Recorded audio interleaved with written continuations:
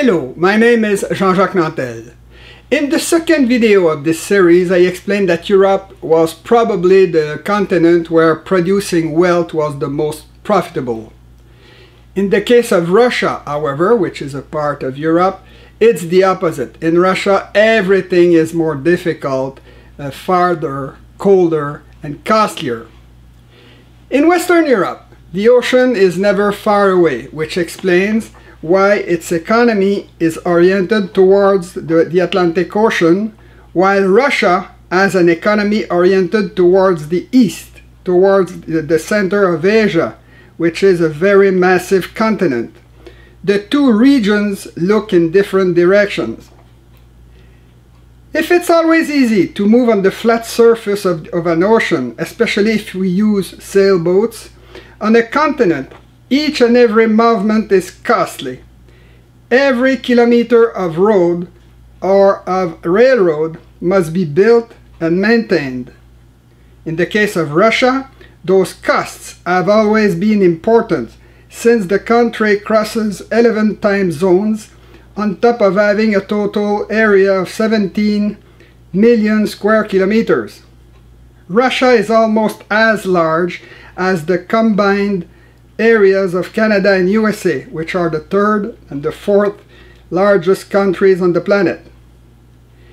If Russia is so gigantic, it's mainly because the Tsars and their communist heirs have fought for centuries to expand their very flat and indefensible territory until reaching natural obstacles like the Caspian Sea, the Caucasian Mountains, the Black Sea, the Carpathian Mountains, the Baltic Sea, the Arctic and the Pacific Oceans, etc. If the Russians were able to conquer all that territory, and especially Siberia, it was because the Industrial Revolution had given them the firearms they needed to defeat the nomadic horsemen who, until the 16th century, regularly came from the east to invade and ransack Eastern Europe. The main problem Russia had during its eastern expansion was the fact that the vast majority of its citizens lived west of the Ural Mountains, while the wealth of the country was located in Siberia. Even today, it's a costly problem, since most Russians refuse to live in such a harsh climate if they are not paid a larger salary. And even then, a lot of those immigrants go back to Europe as soon as they can. In Russia, the state must constantly fight against human nature and against geography. Since Siberia is the natural reserve of raw materials needed by an underdeveloped Asia, all the successive Russian governments have invested heavily to develop the Siberian east-west infrastructure in order to bring back in Europe, and not in Asia, the resources of the region. It's noteworthy that Russians, who are tropical animals like all human beings, have conquered Siberia by settling in an east-west corridor located at the extreme south of Siberia. If that corridor had a milder climate that facilitated the Russian colonization, it was unfortunately located far from the Arctic Ocean and from the richest mineral deposits of the region. It is in that east-west corridor that Russians built the two Trans-Siberian railways which link the main cities of the region. The fact that the main rivers of the region flow in a south-north direction was also a problem which forces the Russian government to develop the Northeast Passage near the coast of the Arctic Ocean in order to send back to Europe the natural resources produced along those rivers. That Northeast Passage is another east-west infrastructure which links the small mining towns disseminated along the Arctic Ocean. If the development of Siberia made Russia a continental power, it didn't change the fact that Russia has one of the longest coastlines of the world. It's perfectly clear when we compare that coastline with the coastline of China. It's only in the Arctic that Russia is an oceanic power, since none of the other Arctic countries of the world has developed an Arctic infrastructure as complete as the one built by Russia. In fact, the total absence of non-Russian cities on the other shores of the Arctic Ocean has transformed that ocean in a Russian lake. On its other borders, Russia possesses very few harbors which are ice-free all year round. There is of course Vladivostok, which is located at the other end of the country on the Pacific Ocean. There is also St. Petersburg on the Baltic Sea, and the harbors of the Black Sea, which include Sebastopol. I read somewhere that a history teacher used to ask to the students who had prepared a paper on Great Britain, "Did you say that England was an island?" That was a wise question, since certain geographical facts are extremely important to understand the geopolitics of a nation. The best expression to describe China is a lot. In Saudi Arabia it is the desert. In Russia it is the cold. If Russians have always been relatively poor and will always be, it is because they always wasted a large proportion of their gross domestic product to fight against the cold, the ice, and the snow. Foreign visitors are often astonished by the fact that Russian technologies are much more robust than their own. In Russia, the trucks, the trains, the icebreakers, the helicopters, the airplanes, the road, the bridges, the power lines, etc. have all been designed to withstand extremely cold weather. It's even true for their spaceships. In Siberia, it is often impossible to stop the petroleum flow in the pipelines during the winter. In the past, it often occurred that the railway had to be abandoned because the regular passage of the trains had melted the frozen ground on which it had been built. In the far north, when a technician is sent to repair an instrument, it's often a whole team that must follow him. An helicopter pilot, a mechanics, a cook, a nurse, etc. To those costs, we must add those related to the accidents and to the sometimes horrific wounds caused by frost bites. In northern Quebec, the natives often say that nobody should go out past 40 degrees Celsius. In Siberia, there are many regions where the temperatures regularly fall below 50 degrees. And there are even regions like the Kolyma in northeastern Siberia where it often goes below 60 degrees Celsius. There is a song that all Russians know, which says, "Oh, Kolyma, Kolyma, enchanted planet. The winter lasts 12 months, all the rest is summer." In the far north, all the houses must be equipped with a 1.5 meter deep basement and with an efficient heating system. They must also have 2 walls, 2 roofs, 2 doors, 2 windows, etc. All the inhabitants must also have 3 different sets of clothes, one for the winter season, one for the summer, and one for the spring-autumn seasons. The food must also be more abundant than in the tropical countries. In Siberia, the costs of winter are so important that many mining companies exploit only the largest and the richest mineral deposits. Now that we talked about the enormous cost related to the Russian geography and climate, let's talk about the gigantic waste of human beings produced by the eternal scorn of Russian autocrats for the lives of their fellow countrymen.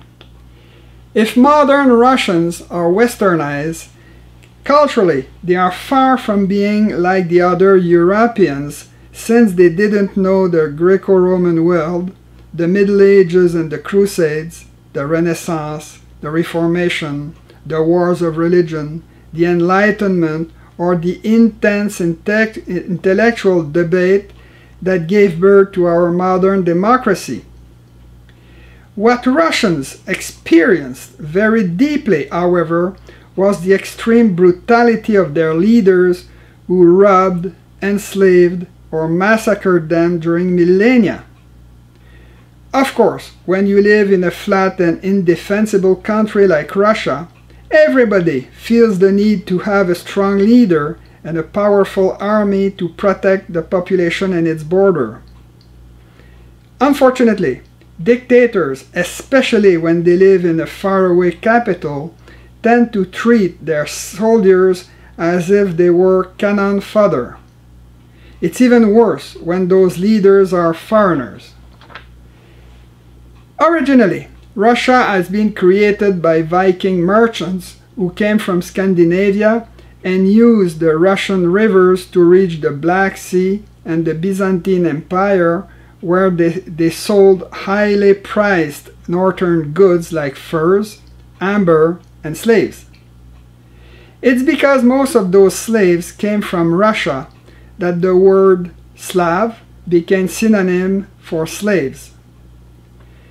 The Russian Tsars, who took the power after the Viking warlords, didn't show more respect for their mujiks, since they never hesitated to sacrifice tens of thousands of them every time they waged a war. If they could do that, it was because the Russian soil, the famous Chernozem, was so fertile that it allowed the Russian farmers to raise large families on small patches of land. When, at the beginning of the 18th century, the Tsar Peter the Great decided to westernize Russia by founding St. Petersburg on the Baltic Sea, he did not hesitate to sacrifice 100,000 lives to build it. As expected by Peter the Great, however, this new capital provoked the massive importation of Western ideas and technologies that would upset an archaic culture that had remained unchanged for centuries. Till the end of the 19th century, the Tsars were able to protect themselves against those foreign ideas by sending to Siberia all the intellectuals and the dissenters who dared talking against them. An important effect of the westernization of Russia was the rapid increase of its population. That demographic revolution was so obvious that Dmitri Mendeleev, the inventor of the periodic table, calculated around the year 1900 that the Russian population would reach 800 million people in the year 2050. The Russian territory, which already comprised Siberia, was then so vast that it seemed logical to think that the future masters of Russia would use those millions of new citizens to populate their empty eastern territories. This is precisely what they did, but in a totally unproductive manner, by deporting in Siberia millions of prisoners who were forced to work in labor camps without ever having the possibility to raise a family. Mendeleev couldn't imagine the extent of the demographic catastrophe the Russian people would live during the 20th century. The massacre began during the First World War under the rule of Nicholas II, the last of the Tsars. Poorly trained and equipped, the Russian army had then the reputation to attack its enemies fearlessly, waves after waves, until victory. Everybody was then talking about the Russian steamroller. That tactic, however, killed and maimed so many Russian soldiers during the First World War that it was one of the main causes of the 1917 Russian Revolution. That revolution, which started in St. Petersburg, was launched by intellectuals like Lenin and Trotsky, who refused to understand how worked an industrial economy or what motivates human workers. Very few of those Bolshevik leaders had ever managed a real industrial enterprises, and they all believed that the most anti-economic theories of Karl Marx were true. For instance, they thought that profits were always the result of a theft. Those theoreticians were those who imposed communism on an agricultural Russia that hadn't developed any of the cultural antibodies the Western world had developed since the beginning of the Industrial Revolution. For the peasants of Russia, ideas like democracy, the human rights, the separation of power, free journalism, or legal and efficient trade unions were still foreign ideas when communism became the official ideology of their state.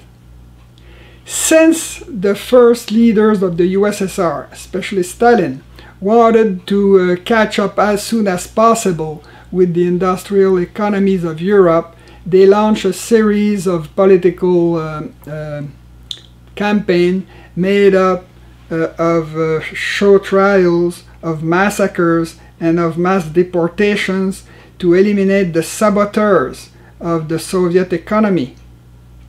In reality, most of the failures of the Soviet economy were due to the fact that the system rewarded blind obedience rather than initiative, creativity, and productivity.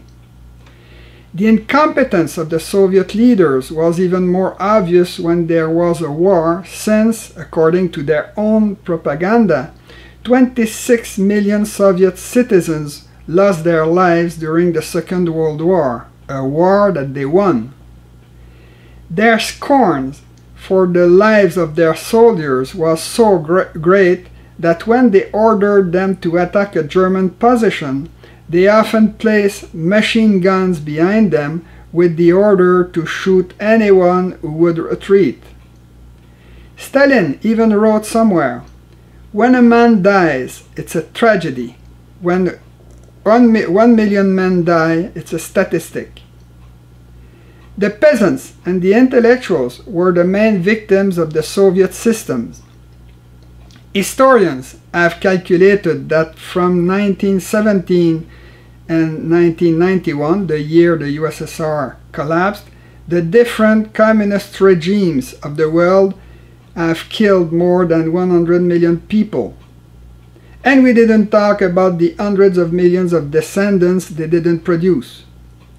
All those massacres explain why, at the beginning of the 21st century, the modern urbanized Russia is losing population so rapidly. A young Russian once told me, at least the Nazis were killing people they considered as foreign enemies, but in Russia, our leaders were killing Russians. If communism collapsed, it was because it was based on the fear instilled in the population by professional assassins, on an extensive corruption system, on the systemic waste of natural resources, on the stealing of Western technologies, on the looting of many countries in Eastern Europe and in the 14 non-Russian Soviet republics, and, what is much more important, on the exploitation of tens of millions of slaves who worked for free in the mines and the forests of the Gulag archipelago. The most costly legacy of communism was probably the fact that it encouraged the laziness and the negligence of the workers whose production was so bad that sometimes nobody wanted to buy it. You can imagine the environmental damage caused by such a system. One of the best examples of it was given by the Aral Sea in Central Asia, which almost disappeared because the Soviet planners had diverted the waters of the rivers which filled it in order to increase the productivity of some corn fields. Now that we talked about the cost of the internal problems of Russia, let's talk about the enormous cost of the Russian army. Since Russia has 14 neighbors, its leaders are forced to maintain a permanent, powerful and well-equipped army, an army which spends a lot of energy to regularly move from one border to another. In the past, the immensity of the Russian territory has sometimes been an advantage, especially when a powerful enemy was attacking the country. When that happened, the Russian generals could buy time by ordering a general retreat on hundreds of kilometers. On top of weakening the enemy, such a retreat allowed them to wait for the winter month, during which they could launch a devastating counter-offensive. It was the strategy they used against Hitler and against Napoleon. Another example of the advantages of having such a large territory has been given during the Cold War, when the Russian authorities published false coordinates for many of their cities to make sure that any atomic bomb launched to destroy them would fall on empty valleys. Despite those real strategic advantages, Russia remains a superpower which cannot easily project its power far from its borders. First, it doesn't have an easy access to the ice-free oceans of the world. If the Pacific Ocean is totally dominated by Russia, as we said earlier, it is normally covered with ice and has few natural exits. Second, on its other maritime borders, Russia do possess harbors like St. Petersburg on the Baltic Sea and those of the Black Sea, but the movement of the Russian fleet stationed there can easily be controlled by the maritime straits belonging to different hostile powers. Third, if Russia has Vladivostok on the Pacific Ocean, that harbor is located very far from the great population centers of Russia and very close to those of China. Now, let's talk about the almost inevitable conflict that will someday oppose China and Russia for the control of Siberia and its resources. If modern China is actively developing the new Silk Road, which passes through Central Asia, and the maritime Silk Road, which passes through the South China Sea and the Strait of Malacca, it's because its leaders want to diversify their sources of raw materials. If the Russians didn't have a formidable nuclear arsenal, the problem of the scarcity of raw materials could easily be solved by a superpower like China by invading Siberia. After all, the more than 100 million Chinese living in the northeastern part of China are facing only 8 million of Russians. Since the Chinese are aware of their demographic superiority, they took advantage of the recent conflict between Russia and Ukraine to industrialize an island located on the Amur River just a few kilometers away from the strategic Russian city of Khabarovsk. Obviously, the Chinese government is getting ready to invade Russia if it ever has the chance to do so. The strategic situation China has inherited at the end of the colonial era was so bad that the possession of Siberia will play a critical geopolitical role during the 21st century. To begin with, the Russian region containing Khabarovsk and Vladivostok impedes China to have an easy access to the Sea of Japan. The Russian control of Siberia also cuts China from the Bering Strait, the Northeast Passage, and the Arctic Ocean with all its resources. Of course, if China was to invade Siberia, the Russians would have plenty of time to react, since the Chinese army would be forced to use the east-west infrastructure built by Russia.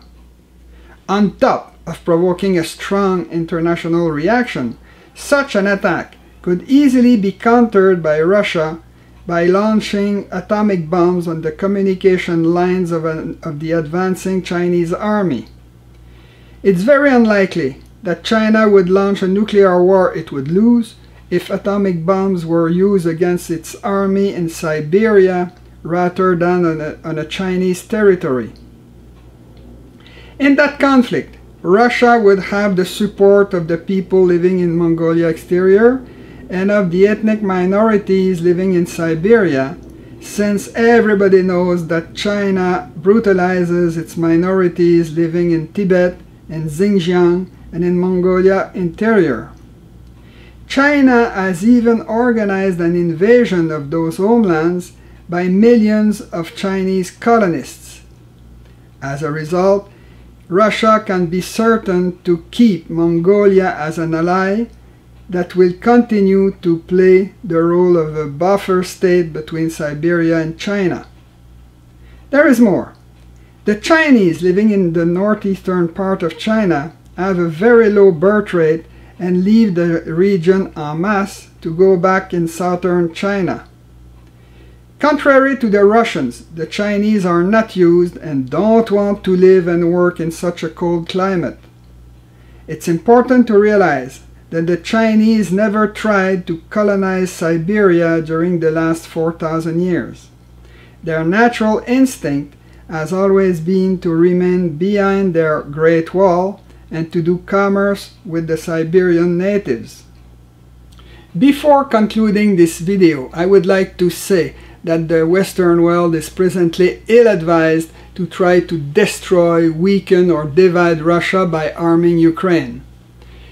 In particular, the United States, who lead the anti-Russian coalition in that war, have no national interest to defend in Ukraine, since they are a maritime power while Russia is a continental power. Their confrontation, which really started in 1945, is like the confrontation that would oppose an elephant to a whale. It has no purpose. The two nations have complementary and different interests, and they should cooperate rather than fighting each other. Anyway, who would benefit if Russia was to explode in different political entity? To China, of course, a country whose problems will be the subject of the 4th video of this series. If you enjoyed the present video, give it a thumbs up, recommend it to your friend, and subscribe to my channel. See you next time.